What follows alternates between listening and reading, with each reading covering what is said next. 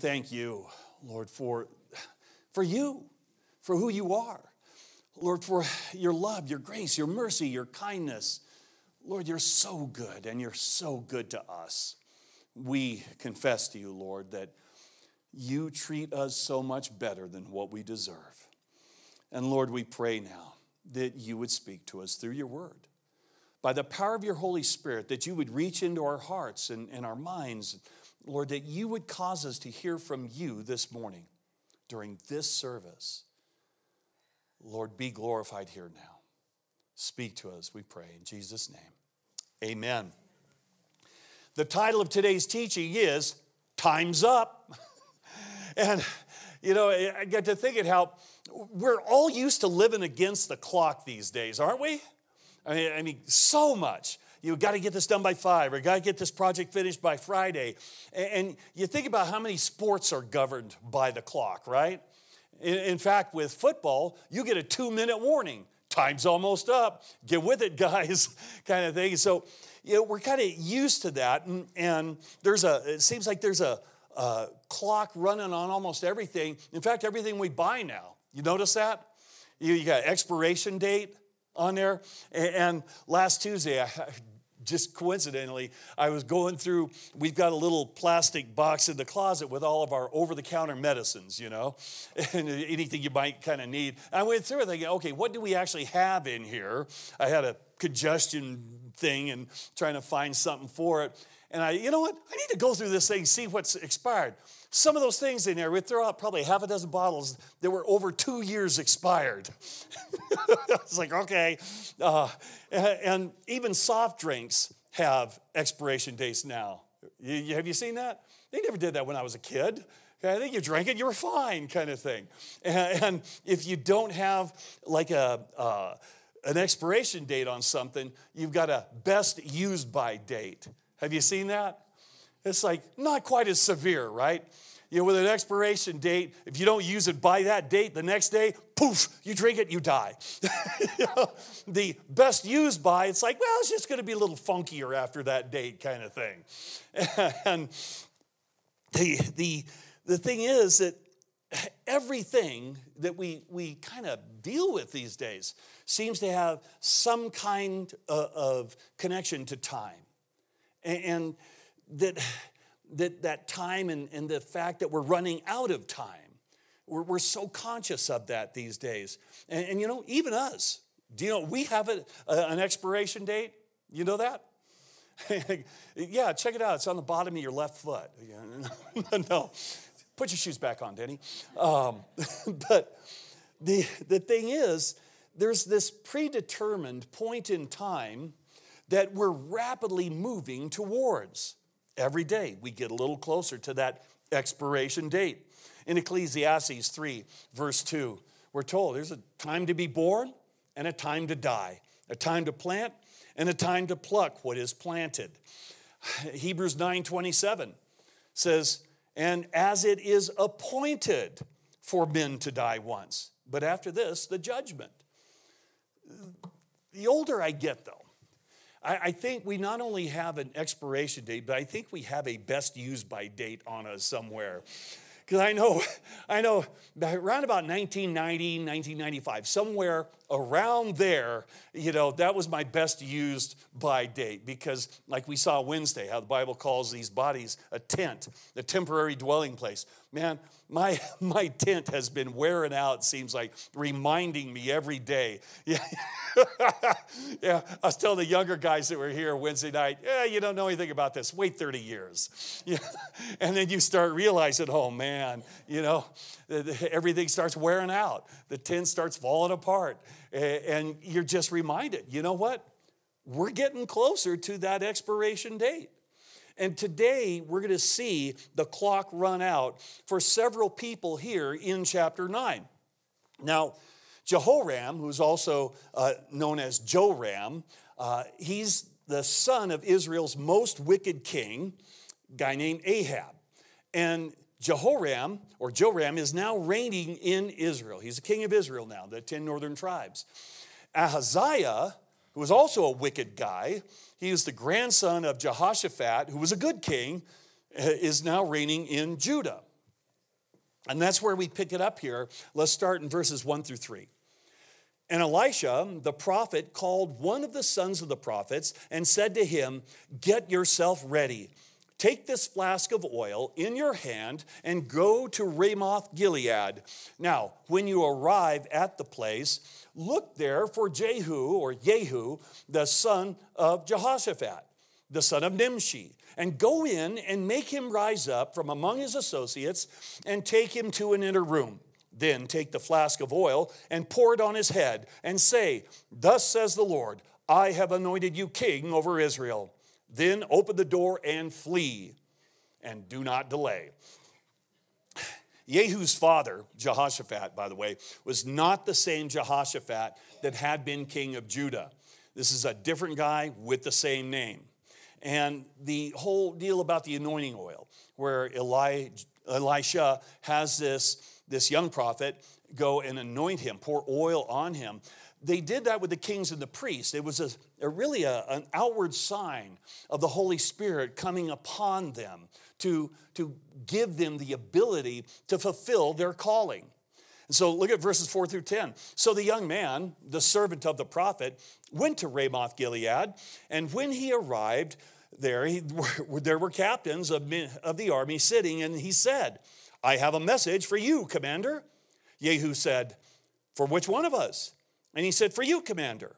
Then he arose and went into the house, and he poured the oil on his head and said to him, "Thus says the Lord God of Israel, I have anointed you king over the people of the Lord, over Israel.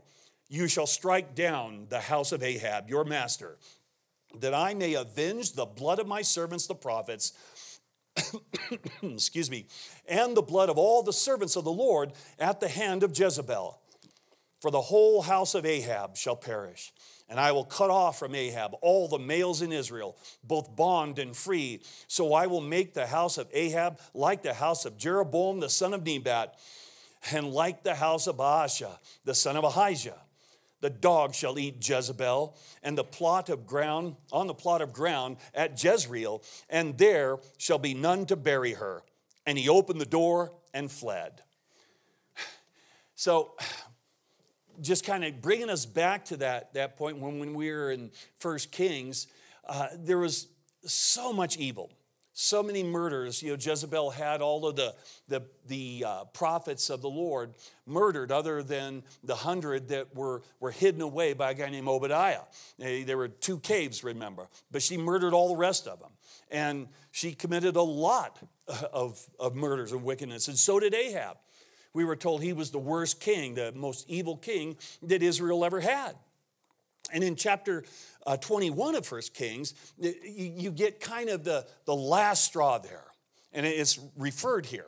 But it's when Ahab's wife, Jezebel, had Naboth killed so Ahab could get Naboth's vineyard in Jezreel.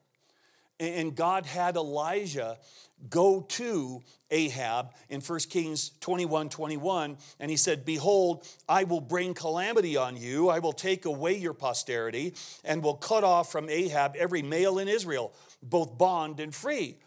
Then in verses 23 and 24, it says, "And concerning Jezebel, the Lord also spoke, saying, the dog shall eat Jezebel by the wall of Jezreel.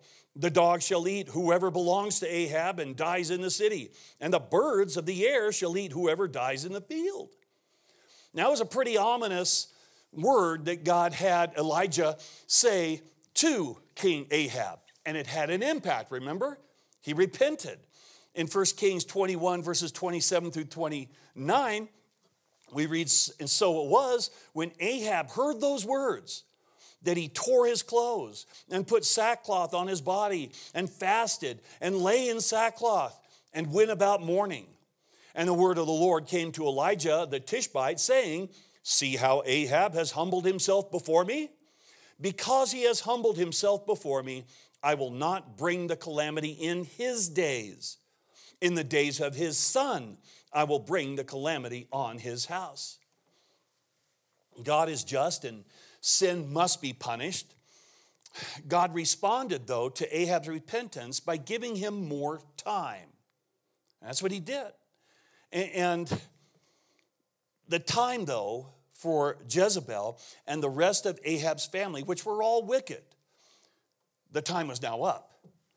And to Jezebel, and I think this is so important that we realize this, to Jezebel and the rest of Ahab's family, they no doubt knew about this prophecy that Elijah had given to Ahab.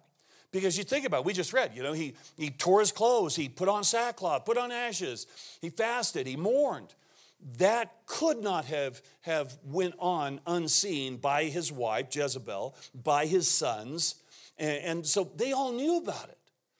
But folks, understand, it probably seemed to them like it was not going to happen. They may have forgotten all about it.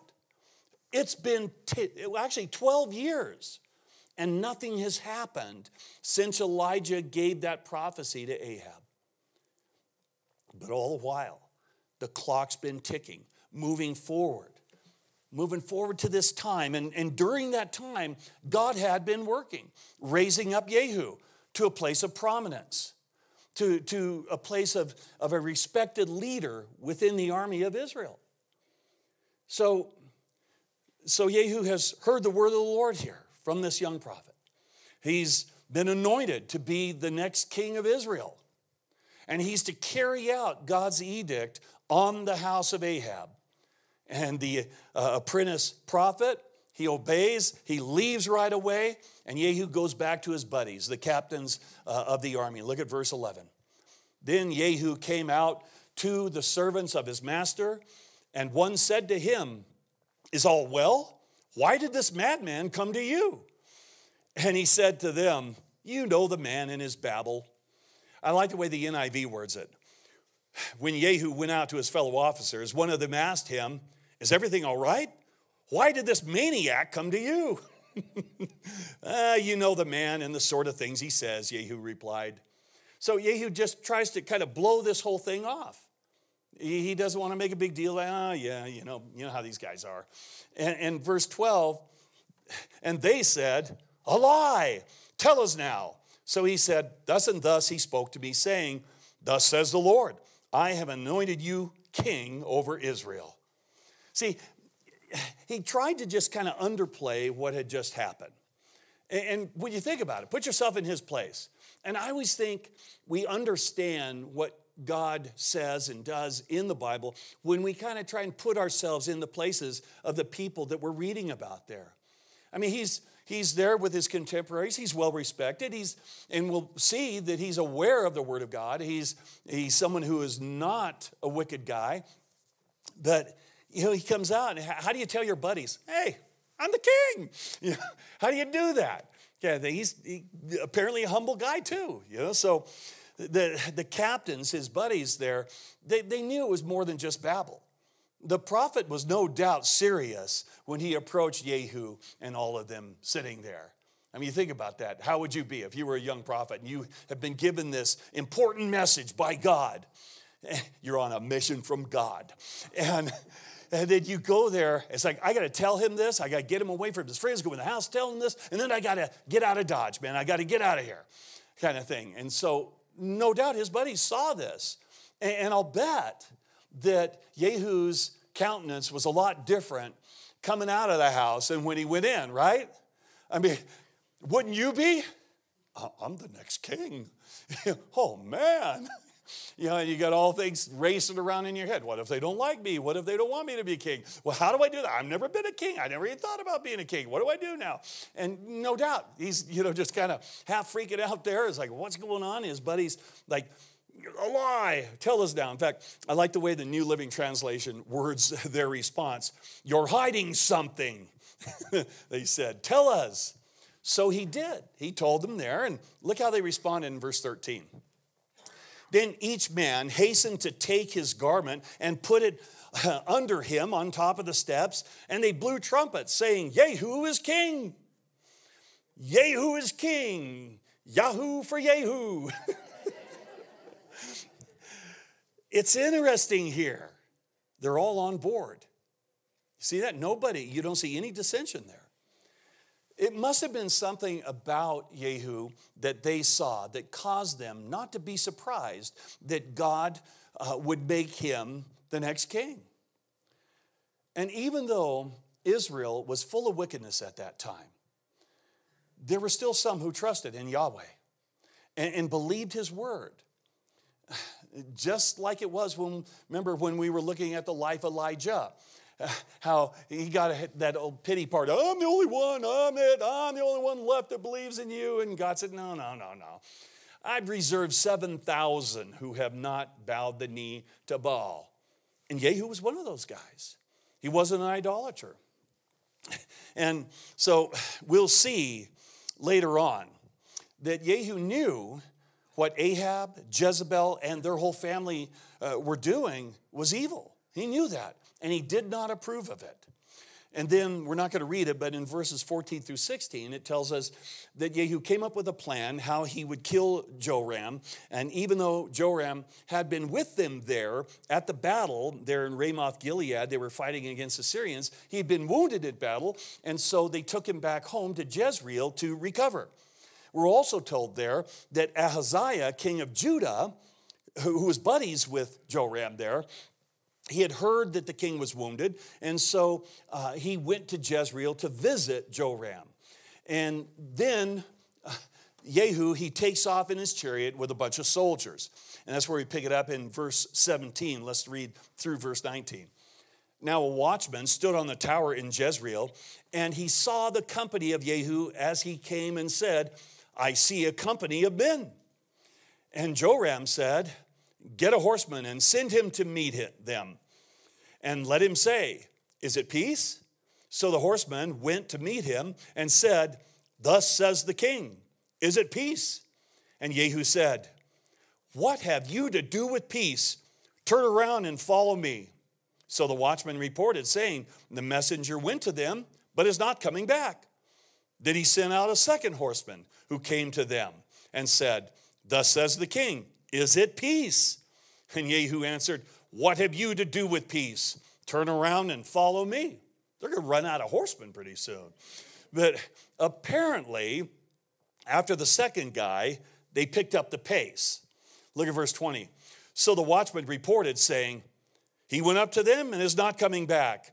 And the driving is like the driving of Jehu, the son of Nimshi, for he drives furiously. Again, the NIV where it's a little better. The driving is like that of Jehu, son of Nimshi. He drives like a maniac. The guy had a reputation for the way he drove his chariot. And at this point, Joram, he knows something's up. And maybe it's news from the war. They don't know. And so verse 21, then Joram said, make ready. And his chariot was made ready. Then Joram, king of Israel, and Ahaziah, king of Judah, went out, each in his chariot. And they went out to meet Jehu and met him on the property of Naboth the Jezreelite. And don't miss that. Don't miss where they're at, where they met. Just so happened to be at the plot of ground that Jezebel killed Naboth for. Don't miss that. That's no coincidence. Verse 22, now it happened when Joram saw Jehu that he said, is it peace, Jehu? So he answered, what peace, as long as the harlotries of your mother Jezebel and her witchcraft are so many? I guess it's not peace. Verse 23 through 26, then Joram turned around and fled and said to Ahaziah, treachery, Ahaziah. Now Jehu drew his bow with full strength and shot Jehoram between his arms, and the arrow came out at his heart, and he sank down in his chariot. Then Jehu said to Bidkar, his captain, pick him up and throw him into the tract of the field of Naboth the Jezreelite. For remember, when you and I were riding together behind Ahab his father, that the Lord laid this burden upon him. Surely I saw yesterday the blood of Naboth and the blood of his sons, says the Lord. And I will repay you in this plot, says the Lord. Now therefore, take and throw him on the plot of ground according to the word of the Lord. So apparently, Jehu and his captain Bidkar, they were with King Ahab when Elijah gave Ahab that prophecy. And Jehu reminds Bidkar, hey man, this is happening just like God said. And so we're going to do what God said to do about this. And Jehu also gives us some information here that wasn't revealed before in 1 Kings. Verse 26, did you see that? The blood of Naboth and the blood of his sons. Jezebel not only killed Naboth, but all of his sons as well. Apparently anyone who might be an heir to his property. And then we're not going to read it, but verses 27 to 29, Ahaziah, he tried to escape, but he was killed too. And that was God's will. Remember, he only reigned 1 year in Judah because he was so evil. And in 2 Chronicles, chapter 22, verse 7, we're told this. His going to Joram was God's occasion for Ahaziah's downfall. For when he arrived, he went out with Jehoram against Jehu, the son of Nimshi, whom the Lord had anointed to cut off the house of Ahab. So that was all by God's design. I'm going to kill 2 bad guys at one time. But Jehu's not through doing what the Lord has told him to do. Look at 30 and 31. Now when Jehu had come to Jezreel, Jezebel heard of it. And she put paint on her eyes and adorned her head and looked through a window. Then as Jehu entered the gate, she said, "Is it peace, Zimri, murderer of your master?" So apparently, old Jezzy, she knows her time is up. And she got all gussied up, did her hair and put on makeup. I guess she wanted to look good in her coffin. And by the way, she's being very sarcastic when she calls Jehu Zimri. Because remember, Zimri was the guy that God used to kill Elah, Baasha's son, and all of Baasha's family for all of their wickedness. So Jehu, really, he's on the same kind of mission, and Jezzy knew it. Her time was up. And you look at what she does, though. And I think this is another one of those things that God does not want us to miss. Look what she does when she realizes time's up. This is it. Instead of repenting, instead of getting ready to go into eternity and stand before God, the real God, she just puts on makeup, fixes her hair. So foolish. But you know what? A lot of people do that same thing. I've heard of so many people, okay, you know, they got cancer, they got this, that. They know they're dying. And they just kind of dress things up a little bit. You know, they'll maybe take care of all their personal affairs and sell this and sell that and get everything in order or whatever. But they don't surrender to the Lord. They don't take care of their eternity. They'll get everything looking good on the outside, but they don't do anything about standing before God. Foolish. Verse 32, and he looked up at the window and said, "Who is on my side? Who?" So 2 or 3 of the eunuchs looked out at him. They don't say anything. They just look out the window, stick their heads out the window, look at him. I know, you know, hey, we're with you, you know, thumbs up kind of thing. Verse 33, then he said, "Throw her down." So they threw her down, and some of her blood spattered on the wool and on the horses, and he trampled her underfoot. Pretty gruesome stuff, huh? If you're really going to make an honest movie and go really tight according to what the scripture says, it would have to be an R-rated movie. And this is pretty gruesome stuff. You know, not only does she get thrown down from several stories up, I mean, she's high enough to where when she hits the ground, you know, blood splatters. But then, that's not enough.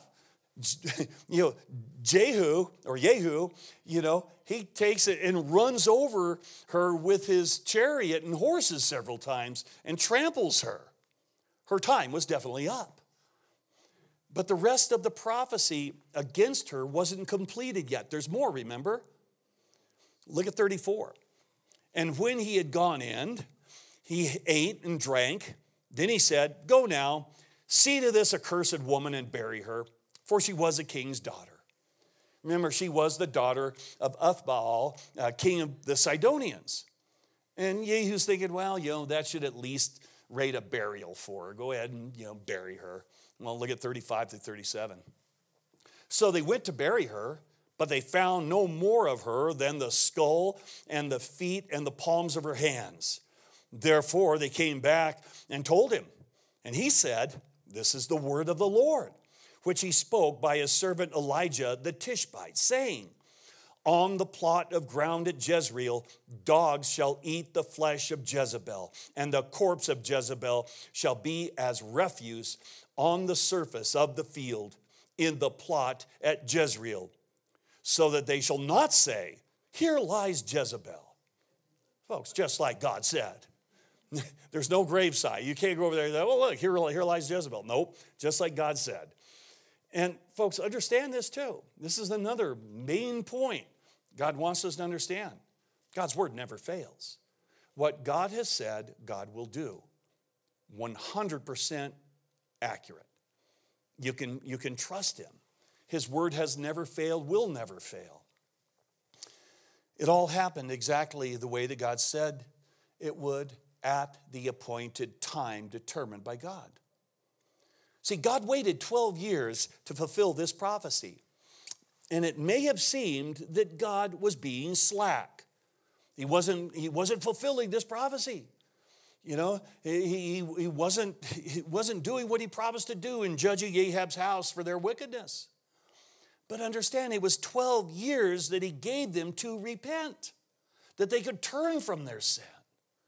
And that's something we need to remember when it comes to thinking about the end times, the rapture and the second coming of Christ and all that. There's all those people that say, oh, it ain't going to happen. In fact, the Bible even says, towards the end times, that there are going to be scoffers that'll say, everything's going on just as it has been from the beginning. He ain't coming back. Well, 2 Peter 3:9 tells us, the Lord is not slack concerning his promise, as some count slackness, but is long-suffering toward us, not willing that any should perish, but that all should come to repentance. That's why God's waiting, is so that each and every one of us would have that opportunity to get smart, to wise up and repent, and to turn to him. And like I said before, the clock is running. We're all coming to that point when we hear, time's up. The time to get ready, though, is now. Not putting it off. In 2 Corinthians 6:2, we're told, for he says, in an acceptable time I have heard you, and in the day of salvation I have helped you. Behold, now is the accepted time. Behold, now is the day of salvation. It's today, folks. None of us are guaranteed one more hour on this planet. But folks, we do have right now. That's what we do have. Today is the day to get ready for eternity, to receive salvation through Jesus Christ if you never have. Today's the day. Right now is the time to get right with the Lord. If you have walked with the Lord, if you are born again, but you've been messing around, you've been walking at a distance. Folks, if you're not ready to stand before him, now's the time. Don't do what Jezebel did. Just try and look good. Put some makeup on. Do your hair. Don't do that. Surrender to Christ completely. Receive by faith his death as payment for your sins. And when you do that, you'll be ready. And when you hear time's up, you can face that time with a smile and know that God is going to be pleased. And he'll welcome you in. And you'll be spending in eternity with him in a glorious place. Let's pray. Father, thank you. Thank you for your word. Thank you for what you have kept there for us, that we can know. Lord, not only that we can know you, but we can know what you require. We can know, Lord, how you operate.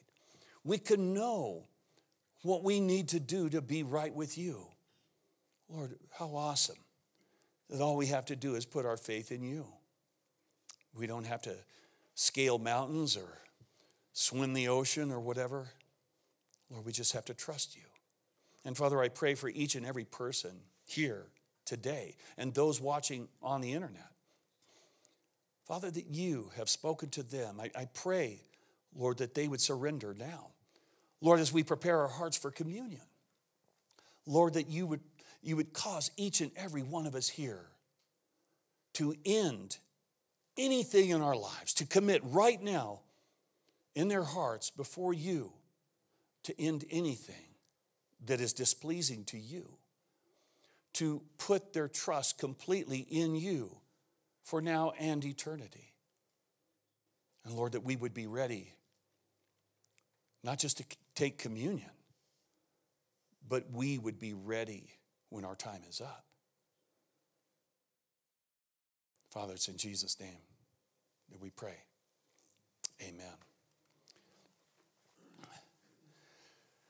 We're going to have the guys come forward, and we're going to pass the elements out and just hang on to them until everybody is served, and we'll all partake together.